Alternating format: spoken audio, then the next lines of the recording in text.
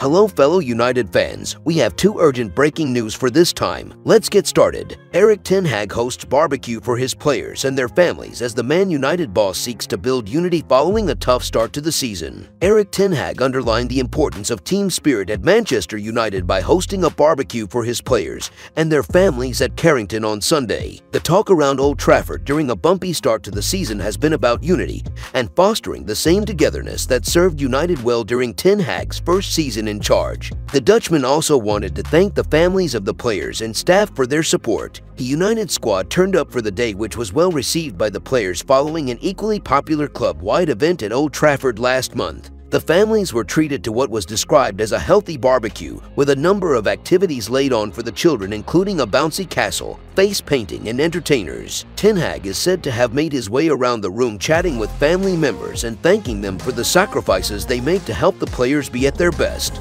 The event is said to have been planned some weeks ago, and Saturday night's morale-boosting win at Burnley meant it went with a swing. It has taken some of the heat off Ten Hag following a tough start that saw United lose 4 of their first 6 games. 3 of those defeats came away to Bayern Munich, Arsenal, and Tottenham, however, and United hope to pick up with a run of more winnable fixtures. After winning at Turf Moor thanks to Bruno Fernandes' outstanding volley, United faced Crystal Palace at home in the Carabao Cup and Premier League before playing Galatasaray, Brentford, Sheffield United, and FC Copenhagen. In other news, Jadon Sancho saga takes fresh twist after winger makes social media update. The Jadon Sancho saga has seemingly taken yet another twist this afternoon after reports emerged yesterday that the forward was not allowed to interact with the first-team squad. The Manchester United forward had a fallout with Erik Ten Hag, and Sancho has refused to apologize to the Dutchman, which has led the club to this sorry state of affairs. Sancho's teammates are also reportedly encouraging the winger to apologize and end the spat with the former Ajax boss, according to the Mirror. That seems unlikely as things stand,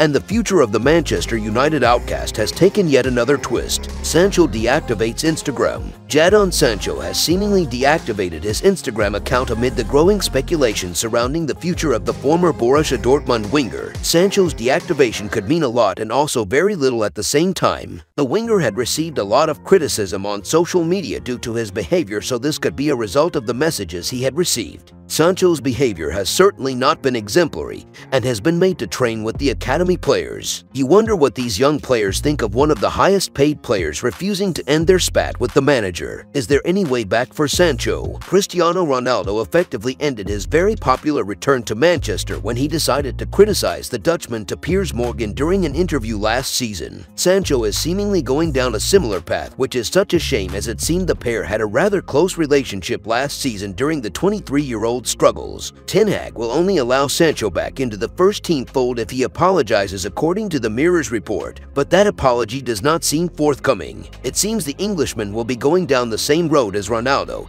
and will be on his way out of the club in January, similar to the Portuguese striker. If you enjoyed the video, make sure to smash the like button and make sure to subscribe to Man United Hub to get all the latest updates.